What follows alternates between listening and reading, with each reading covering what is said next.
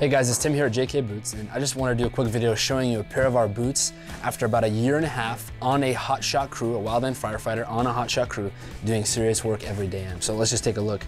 The first thing that stands out to me is how well they've kept their form and shape. They haven't bulged out, they haven't lost their form and gotten all stretched out. They're still actually legitimately true to size. The next thing that really stands out to me is the stitching.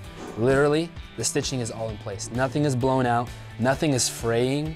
I mean, like, this is awesome. This is so good. I mean, he's literally hiking through the forests and the stitching isn't blown out. The next thing I see is the soles. He just needs a resole and they're good to go. Nothing is blown out, nothing is de-lambing.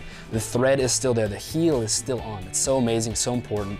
No scuffs, no scratches. I mean, just kind of wear. Eyelets need to be changed out and he's good to go.